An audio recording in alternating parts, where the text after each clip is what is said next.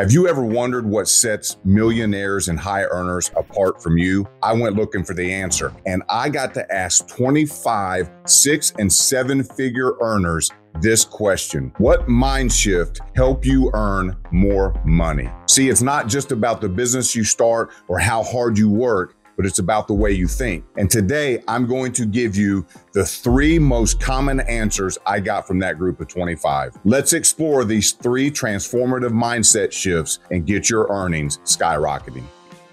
But remember, before we dive in, no one is immune to feeling like a fraud sometimes, even them. We all face imposter syndrome, so our first shift is about overcoming it and believing in your true worth. I'll never forget how amazed I was when I discovered that 6- and 7-figure earners, a lot of them struggle with imposter syndrome, just like me. So it was no surprise when I asked these 25 high earners that it was the most common response we got, that they had to overcome imposter syndrome in order to increase their earnings. Heck, I remember when I got some of my first big major marketing clients, sitting there all nervous thinking, oh my gosh, I sold them on something. What if I can't perform? What if I'm not as good as I said I was? Doubting myself. What if I don't get them any results? And I'm sure you've never said anything like this to yourself. That's the imposter syndrome in action. But remember, you've earned the right to be here. Your skill set brought you here. And everybody faces that little voice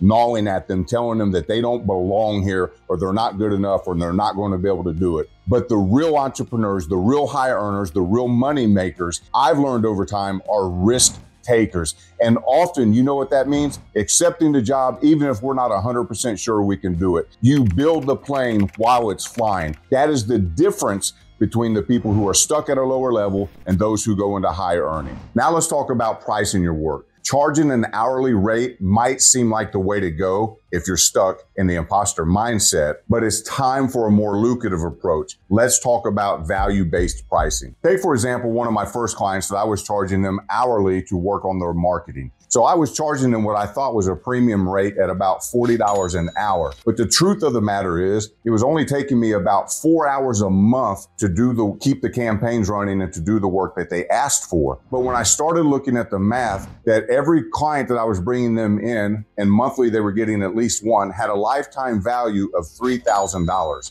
I realized that I was undercharging them. So my new approach was to go back and ask for a $500 a month, and then on future clients, a $1,000 a month retainer for me to do that work. It didn't matter that it only took me 4 hours of work a month. It was definitely worth the $500 or the $1,000 versus the $150 they were giving me for the same amount of work. Think about it. If every time you gave me $1,000, I gave you $3,000 back, how many times would you give me $1,000? And here's the next game-changing mindset shift. You have to start thinking like an owner and not an employee. I have coached hundreds of business owners that started their own company, and all they really did was create a job for themselves. They didn't start a business. To truly master this mind shift change, I'm going to recommend that you guys read The E-Myth by Michael Gerber. It's a book that explores the idea of moving from technician or employee to business owner. One of my favorite quotes from the book is, "The purpose of going into business